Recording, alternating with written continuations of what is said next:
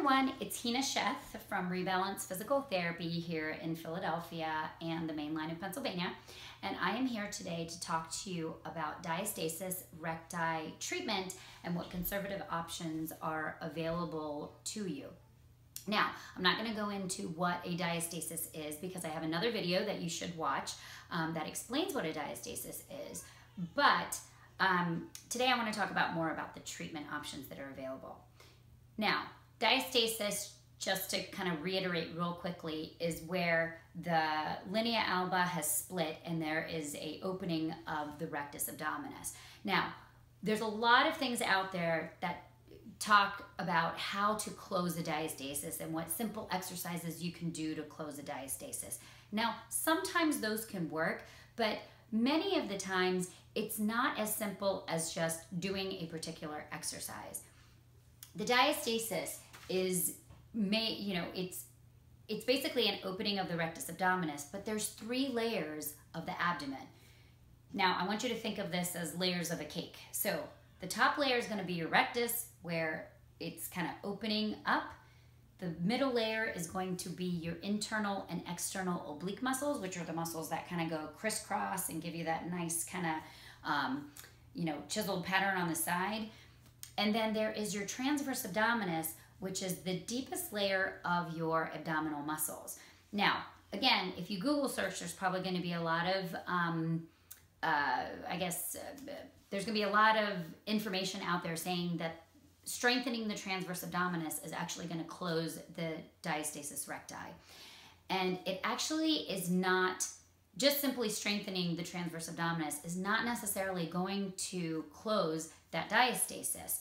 In fact, according to Diane Lee, who is a physical therapist in Canada, the transverse abdominis actually widens the linea alba. But it's actually really, really important that that muscle is working efficiently and it's strong.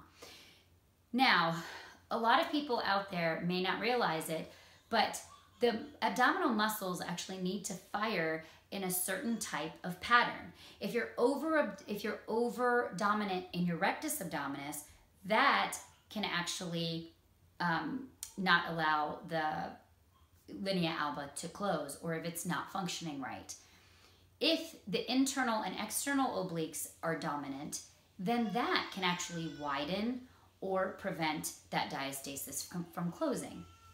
And so there needs to be a good balance between those muscles. And once those muscles are balanced and they're actually functioning correctly, which a physical therapist that specializes in diastasis can actually look at and see if that's happening well, then that will create tension and loading within that linea alba to help it to repair over time.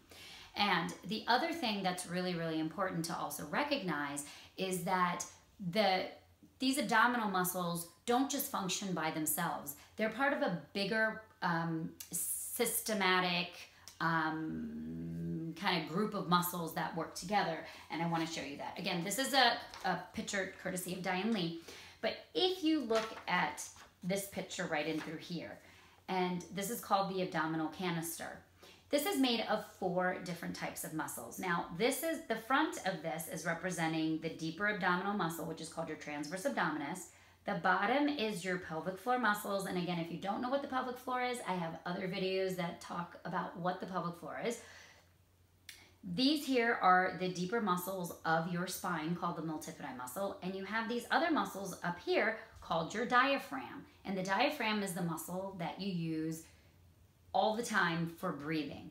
These 4 muscles actually work together and they work in harmony to actually support the spine, support the trunk, and to actually support the organs that are inside the abdomen. And those need to work synergistically along with the abdominal muscles that should be firing in a correct pattern in order for everything to work harmoniously, to load the tension through the linea alba, and to help it repair over time. Now, the other thing that's really important is also the alignment of what your hip, your spine, your rib cage, as well as your pelvis is looking like. So I'm going to show you this skeleton model over here, okay? And again, if the abdominal muscles connect from the rib cage and the sternum all the way down to the pubic bone over here, and this isn't functioning right, then this is part of the abdomen that supports the whole entire trunk.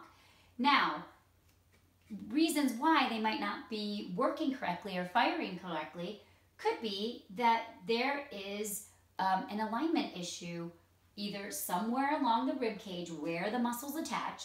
There could be an alignment issue down here in the pelvis, okay? There could be some wonkiness, some rotations and things like that where this pelvis isn't sitting nice and level, which again, if the muscles are attached to the pelvis, then if there is some type of alignment issue here or up here or somewhere that's also disturbing the alignment of the pelvis, meaning around the hip or even in the low back, then these muscles are not going to be able to load correctly, fire correctly, and do the job of what they need to do to, again, help that linea alba to repair, which is what holds that diastasis, or what holds the abdominal muscles together, preventing a diastasis. So, treatment options that are out there, you know, again, there's a lot of information on possibly binding or using a binder, and, you know, sometimes that can help to reduce or make you look like the diastasis is closing, and to a certain extent, it can help for a tiny bit of time, in my clinical opinion. However, ultimately, you really do have to have a thorough evaluation to find out, you know, if there's any alignment issues, if there's any imbalances in the firing pattern, and also if those 4 muscles that I showed you previously are not functioning correctly. And again, someone who specializes, a physical therapist that really understands how all of this functions together, is going to be able to thoroughly evaluate this and is going to be able to put this all together and help you kind of rebuild the stability in this area. Now, so the other option is say if this diastasis is too big or there is not sufficient tension that's able to generate to close that linea alba, well, then we do potentially have to think about some surgical options. And again, I usually don't recommend that until you have tried really good, thorough conservative management to close this diastasis, because not one person is going to be the same. Everyone is going to have different imbalances. Everyone is going to have different alignment issues. You know, person A, person B, person C is going to have different firing patterns, and also person A, person B, person C is going to have differences in those 4 muscle groups and how they are working. So it really does need to be thoroughly assessed. There is no cookie cutter approach to closing a diastasis, and there is no research that's shown that there is a cookbook way to kind of close this diastasis.